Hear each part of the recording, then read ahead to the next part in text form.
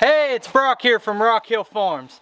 I took this big tree down about 2 weeks ago, and there's still a ton of work left to do to get this chopped up and into pieces the size that I can haul. I'm going to take all this back to my property for firewood. So today, we're just working on limbing some of the bigger branches, separating it between a brush pile and the parts that can be used for firewood. And then we're going to have to come back and spend a whole nother day working on this. If you look, the main trunk is still 4 or 5 feet off the ground because it's got these big supports right here. And I had been chopping those supports a little bit at a time. I was notching them and then hooking a strap to them and pulling them over. I can't do that now because I can't even get back there. So I'm gonna have to clear all this debris out of the way to see what's left and see what I need to do with the main chunk. But we've got a couple hours to work on it tonight, so let's see what we can get done.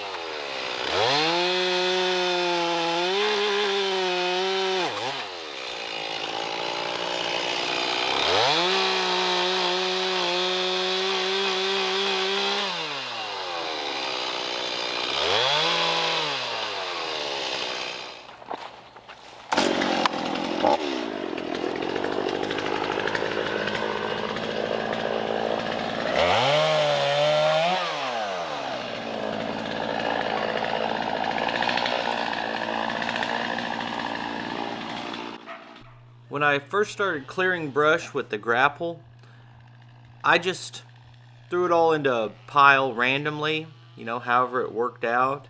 And like this stuff was already shoved over here with the grapple as I was ripping it off the tree.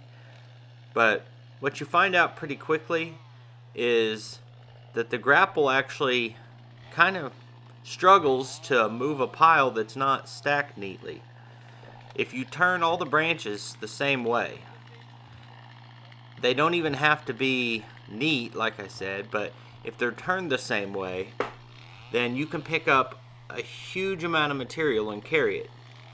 If they're crisscrossed, then you can't get a good grip on branches running the alternate direction, and you end up dragging it, then it'll snag and pull out of your pile, and then you've just scattered it across the yard.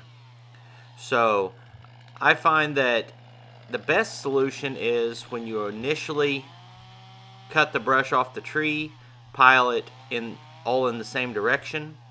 But if you can't do that, then you kind of need to go back through like we are right now and make some strategic cuts to let your pile be more in line.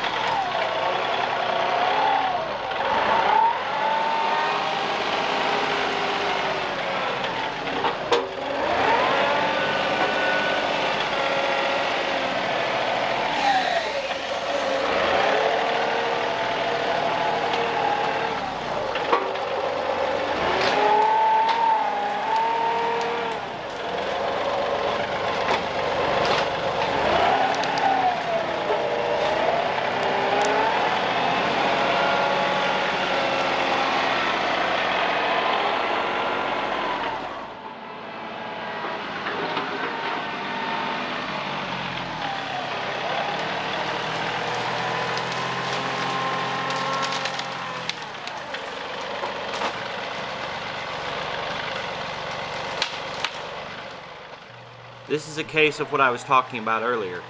On the second pile we worked out here, I just went in and grabbed it. You can see I'm snagged and I'm dragging. If I tried to turn around and go forward, all that would start slowly ripping out and dislodging as I drove, and it just doesn't work very well. So we stopped here and cut some limbs loose.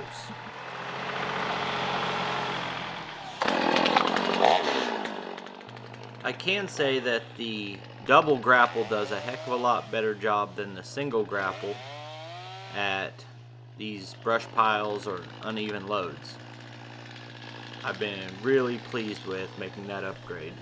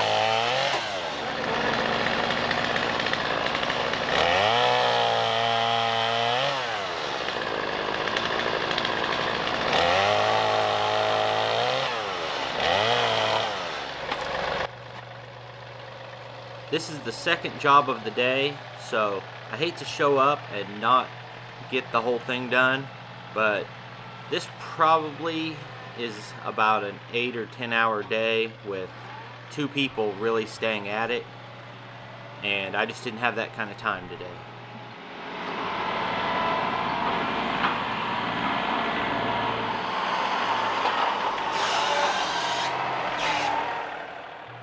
I slid right into this pile. I could have just closed the grapple, picked it up and went, but I'm so used to pushing the pile forward, then tilting up above it, closing, and getting a better grip that way, but really didn't have to do that on this one.